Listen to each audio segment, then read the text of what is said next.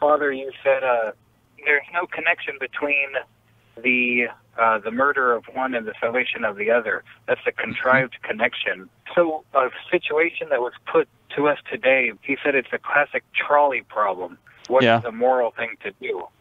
And something about that situation struck me as, well, this isn't realistic because it seems to paint a very black and white picture where there is no God. And I guess I just want your take on how do you answer someone who proposes that kind of situation.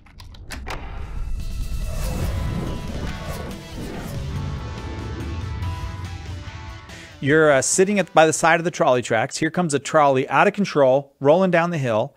And if the trolley goes one way, it's going to kill 5 people. If it goes the other way, it's going to kill one person. And you pull the lever to make it avoid the 5 people, but then it kills that one person. Haven't you done evil to bring about good? That's the classic trolley problem. Father, help us out of it.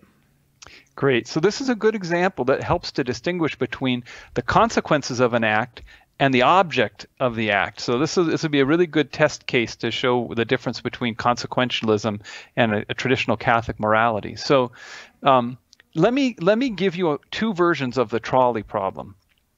The one version is that the trolley's coming down and it's going towards the 5 people. You pull the lever and it goes down the other track and it hits the one person on the other track. That's version 1 and kills him.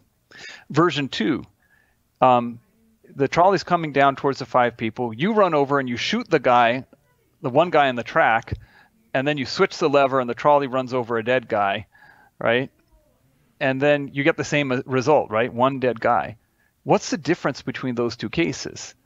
In the one case, what you have is you directly did an act of murder, right? The object and the intention, the very object that you were intending in your act was to kill someone. You murder the guy, and then you let the trolley go on his side, huh? Whereas in the case where you're just pulling the lever for the trolley, the object there is to switch the trolley from one lane to the other, and it's not intrinsically related to killing people, right? It happens that there's someone on the track, and you foresee as an effect of the act that it will kill someone. But switching trolley car lanes is not intrinsically evil one way or the other, but it might have an effect that you foresee, and that's way different than an object where you're directly intending the death of someone, okay? So in that case, what you have is the principle of double effect. And the principle of double effect says that as long as what you're doing isn't intrinsically bad, right, then you can look at the effects. And if both effects are going to be evil, you can choose the one with the lesser evil, and it can still be a morally good act. So the answer, when all's said and done, in this kind of strange hypothetical, which probably never has happened in the history of the world and never will, but in the strange hypothetical, the answer is you pull the lever so that it goes down the track with the one person. That's assuming that the 5 people and the one person, there's nothing else you know about them other than the fact that they're human beings, right?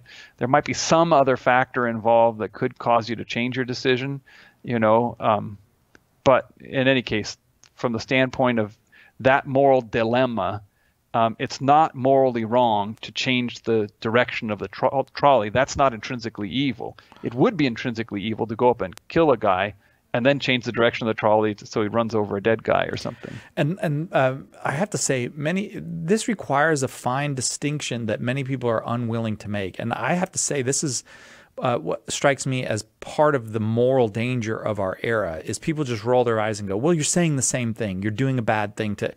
and they will not listen to the fact that, no, the principle of double effect is actually a way of adhering to the good and doing the good, making sure that you're doing the good that you can do and that you are avoiding evil. This is not at all the same thing. But I do feel like our society is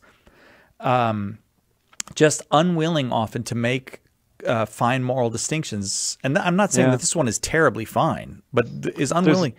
And so there's a famous line in Chesterton's, I think it's in Chesterton's Orthodoxy, where he says, fine points make a big difference. He says, one small change in vocabulary and all the finest art in Europe would have been destroyed. He's talking about the iconoclast heresy. Right.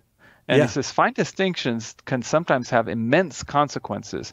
So sometimes, a lot hinges on fine distinctions.